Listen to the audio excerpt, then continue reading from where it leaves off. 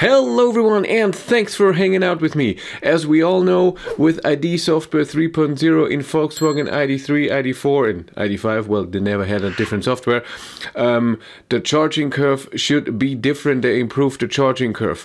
I tested the Id.3 Pure with the smallest battery, 45 kWh usable energy, a few months ago, and it had a peak of 118, which was better than my old, which is still better than my old Id.3 Walter with the middle battery, 58 kWh, because it still hasn't the update. And this car didn't have the new software 3.0, but the control unit that needs to be updated for better charging was already up to date.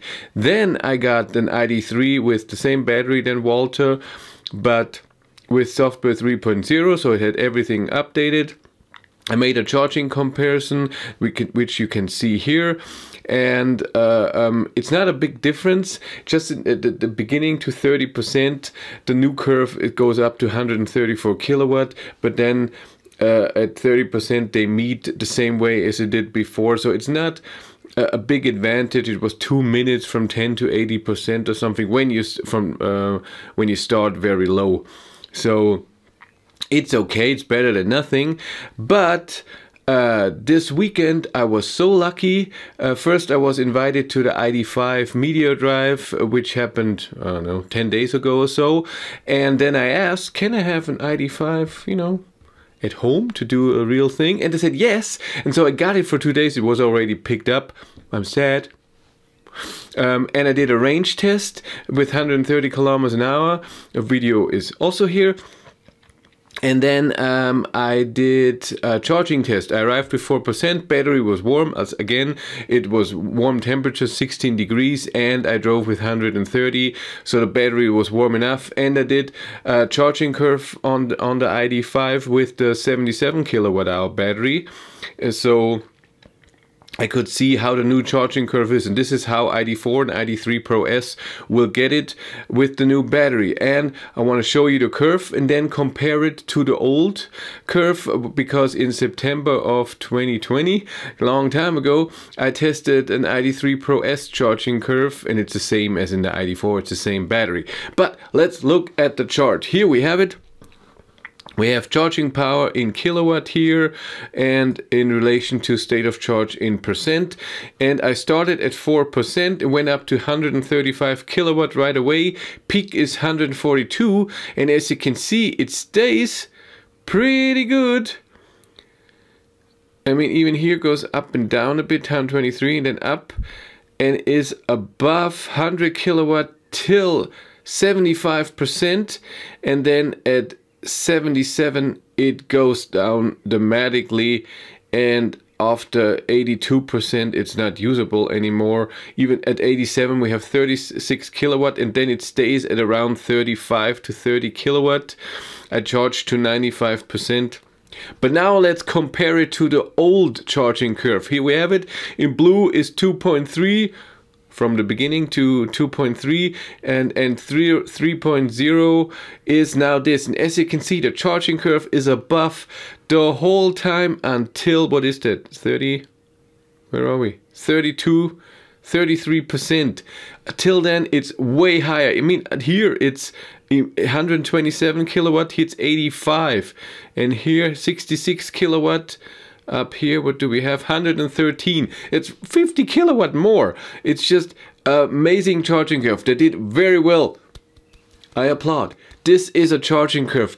Before, when I drove an Id.4, Id.3 Pro S, I was, yeah, it's a bit faster charging, but the curve is exactly the same, just 20 kilowatt higher, but you have a bigger battery, so the charging takes the same time. So the only advantage is more range, but you have more weight, so a bit higher consumption. And I didn't like in the Id.3 Pro S that the regen is the same, but the car is heavier, so regen feels less, and in the corner too because of the weight. I was, yeah, I don't know if I need the big battery. But with this charging curve, it's just way better and high, and stays high. This is almost Audi e-tron level, where you have 150 and then 100 kilowatt up to 80-90%. This is awesome. This is an awesome charging curve, and you can see that even with the range. This is range edit. I took an Id.4 in the summer range test with 194 watt hours per kilometer at 130 kilometers an hour. I did a range test last year in the summer with perfect condition. So it's the best conditions you can have. But if this car would gotten the update, then you can see the difference in range edit over time. So range is here, of course, in kilometers. As you can see, for example, here after 30 minutes, old curve 269 kilometers edit, new curve 312. What is that? That's 43 kilometers more in the same time. That's a big deal.